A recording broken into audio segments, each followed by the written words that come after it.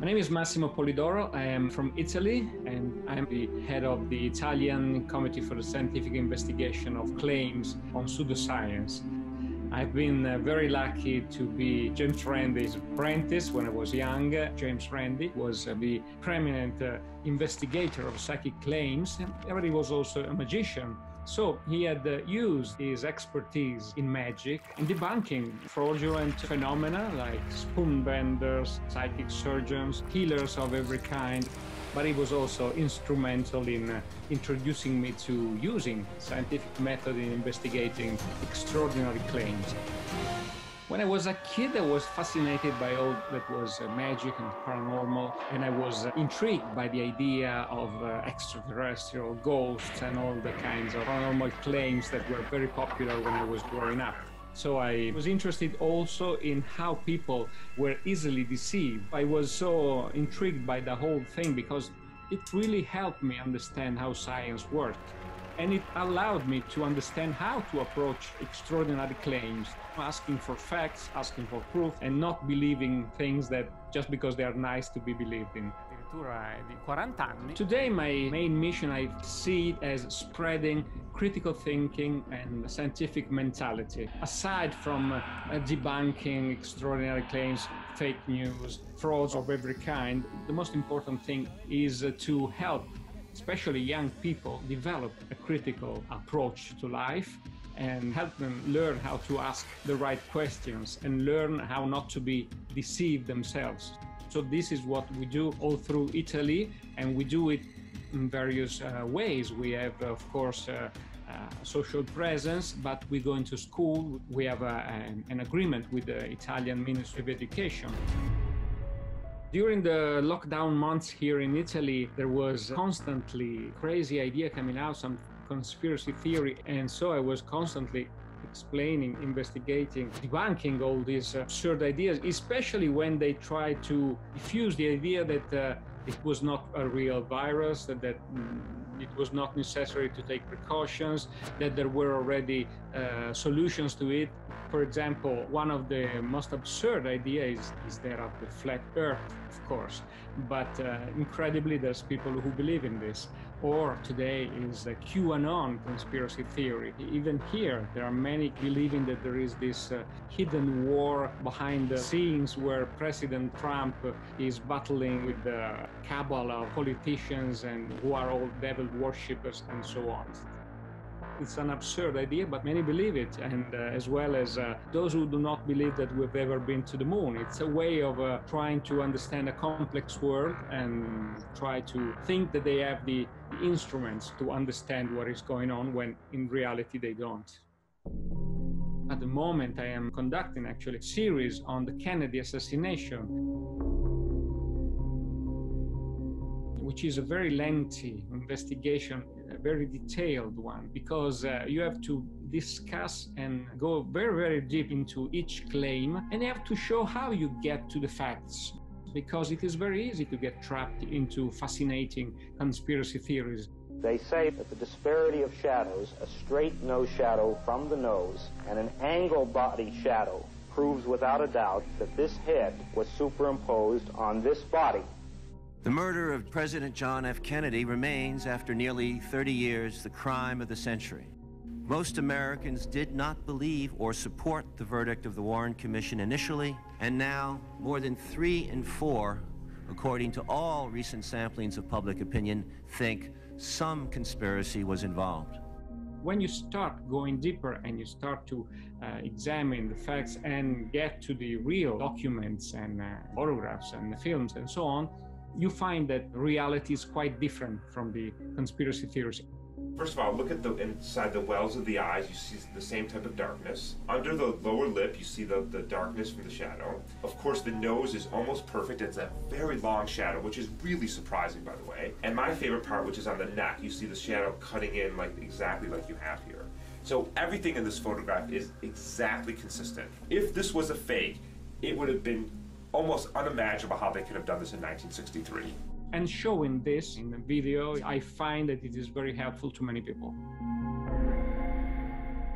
All claims that pertain to health present threats to people. In the case of COVID, there are people claiming they have solutions to health problems, and usually those are fraudulent solutions. But when one is desperate, when one has tried everything in medicine and cannot find a solution, even the absurd proposition appear to be hopeful. So these predators actually speculate on the need of hope that sick people usually and normally have. So these are the worst kind, of course, because they usually lead these people to death without them even realizing it, and with their family distressed by what is going to happen.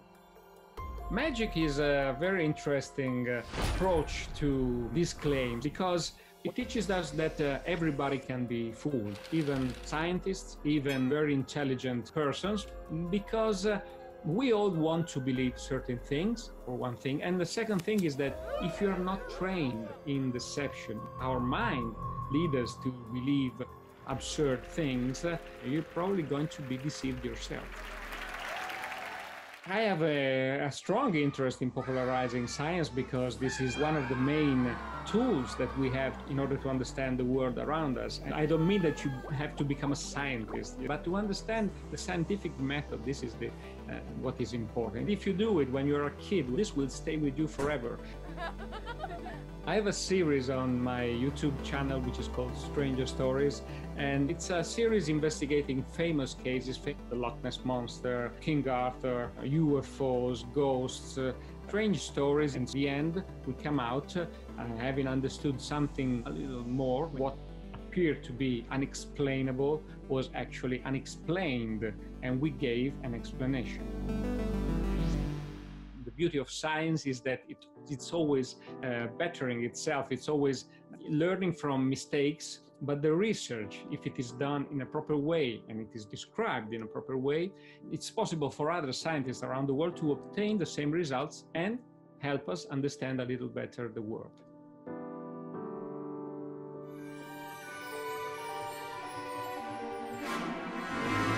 My name is Amardeo Sarma. I live in Germany. I was born here, grew up in India, and now live here since about 40 years. Professionally, I'm an engineer, but what I've been doing as voluntary work, which is creating the Skeptics Group in Germany, where there's a growing spread of paranormal myths. I was fascinated by the book by Charles Berlitz about the Bermuda Triangle, and then after getting present, the Bermuda Triangle solved by Larry Cushy, brought me to understand that a lot of these claims that have been made don't really stand up if they're tested. So I felt cheated in a way. So we started a group to provide counter information. The central mission of our work is to promote science and critical thinking. Our focus has been always on fringe claims that usually scientists do not take up because they don't have the time for it, paranormal claims that have come up.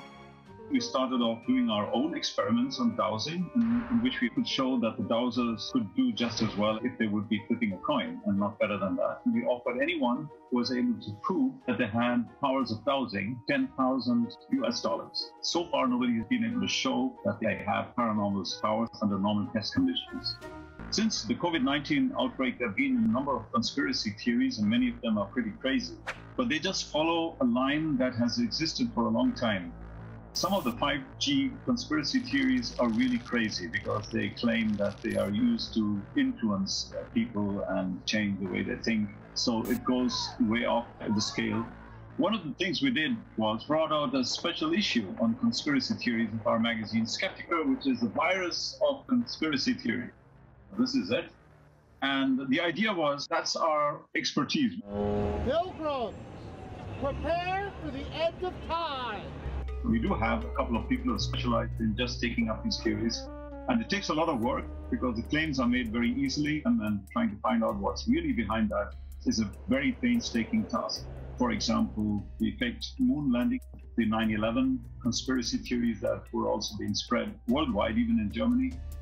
One of the myths that we are most proud of busting in Germany is the myth of homeopathy, because that has had such a strong standing in Germany over decades. Fringe medicine, we call pseudomedicine, were creating a lot of trouble in Germany. And critical to this was a doctor, Dr. Natalie Grams, who was a homeopath. through changing her mind, she was able to bring a much better story into the public debate as to why homeopathy is wrong. She believed in it, and because of the science, looked into the evidence, she changed her mind. We have been able to turn the tables on homeopathy in Germany, and I think that's a major success for us. INFODEMIC is something that is becoming more and more relevant today. The amount of information that's available is like an epidemic. And it's one thing that we've probably not evolved to be able to handle. It's going to be the problem of the century, I would say. How are we going to deal with the flood of information that's coming across us and put them into boxes? What I think we should avoid in science is weaponizing it in the wrong way. That is, science is a wonderful instrument to tell you the way things are, but it is not in a position to tell you what you're supposed to do. We stand in danger of making science what it isn't, that is a kind of instrument of politics. I think one of the things we should learn from the pandemic is to improve the way we are in a position to communicate uncertainty in the future.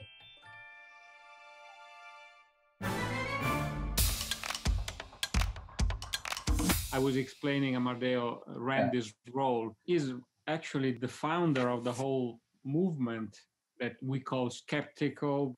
Yeah, exactly. He's probably the icon of the whole movement, right? Like Uri Geller and his spoon-bending capabilities. I mean, that's what brought James Randi onto the scene. Well, Uri Geller was an interesting personality back in the 1970s. He came out as sort of a paranormal rock star. He was invited to every TV talk show, was young, was flamboyant, and he claimed he had psychic powers, and he even convinced a few scientists that he really did bend spoons or guess the content of sealed envelopes thanks to some magical powers.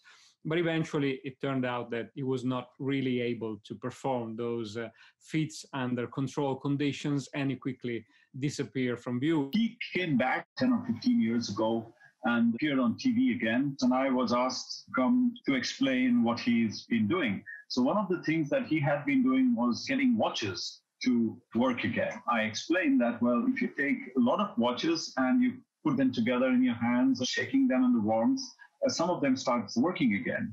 They distributed about 50 watches, and I was sweating blood, I tell you. But in the end, 5 of those watches did start working again, so the explanation did work. I mean, if you have a lot of watches, some of them will start working again because of shaking them, even if they've been in the cupboard for decades. You only need a few dozens of people to create the illusion that everybody's experiencing something mysterious. Geller knew this very well and exploited it to the end. And I hope that more and more kids will learn how to think critically and be less swayed by illusions and deceptions that their parents fall into with both feet. One of the big challenges is going to be, and Massimo mentioned that before, is teaching children to think critically, much more than teaching them facts. So the next generations are going to be our hope, I would say. We know each other since, 1989. So even if we don't meet that often, but we do luckily meet now and then, and we always find that, I think, Amardeo, we are on the same wavelength.